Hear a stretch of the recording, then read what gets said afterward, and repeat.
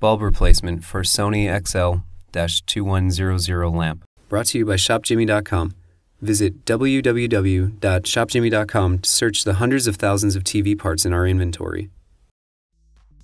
To properly replace the bulb inside of your DLP lamp, you'll need the following materials: a pair of latex gloves, your ShopJimmy.com replacement bulb, a pair of needle nose pliers, a cup to hold your lamp's screws, clips, and other small items, both a flathead and Phillips screwdriver, and a piece of tape or sticker to use as a marker. So let's get to it, shall we? Release the lamp plug from the housing by removing the two screws that surround the plug.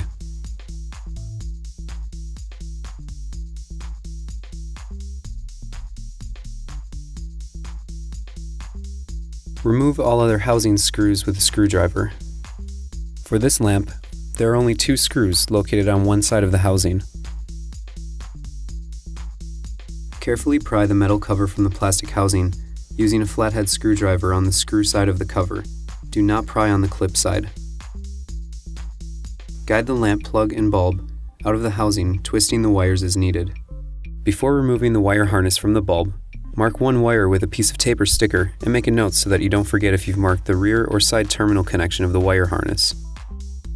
Release the rear bulb terminal by removing the nut and washer with the needle nose pliers.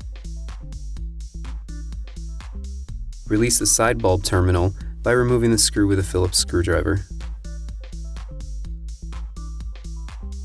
Prior to installing your new bulb, check both bulbs and verify that they are equal. Reinstall the wire harness. Refer back to your notes to confirm that you have matched the terminal connections correctly and to make sure that you have the wires pointing in the correct direction. Guide the bulb and lamp plug back into the housing, twisting the wires as needed. Reinsert the metal cover on the housing, making sure that the metal clips are locked into the slots of the plastic housing.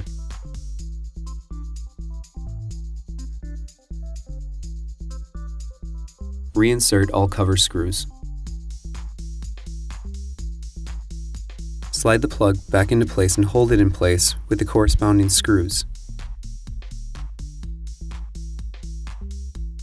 Well, look at that. You did it. Your lamp is now ready to be reinstalled into your TV. Thank you for watching one of our many tutorials here at ShopJimmy.com. If you need any further assistance, please don't hesitate to call our award-winning customer service team at the number on your screen. To help with your inquiry, please write down the ShopJimmy item number also provided on your screen.